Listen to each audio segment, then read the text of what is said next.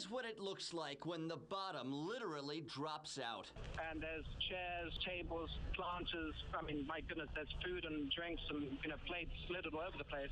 Shuckers, a popular bayfront bar in North Bay Village, became the spot for deck-collapsing chaos when a portion of the restaurant plopped into the bay, bringing several people with it, injuring 33, 2 seriously, and 24 were hospitalized. My head is killing me.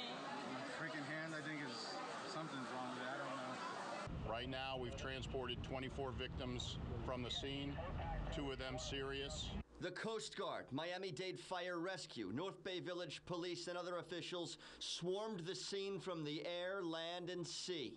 Shuckers is where a director at the TV station took in Game 4 of the NBA Finals and the shocking drop into Biscayne Bay. Here's director Tom Tuckwell. To the heat of it, I come back, the crowd is getting more and more excited as it's happening, and then suddenly, absolute chaos. I mean, it literally was chaos. You have to excuse me. I've been in this business 15 years, and I still can't believe what I just saw tonight. I suppose it must have been in the second half of the game. I had my back to the scene, but we heard this enormous roar. I can't really describe what it was like. And everyone that I was with turned around, and we just saw this, like, half of the bar falling into the bay. It happened so quickly, it's sort of hard to describe.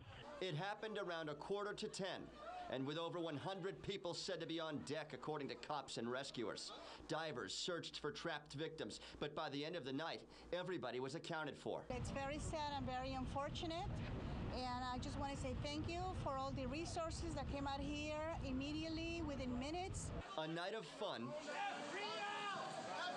turning into a night of screams.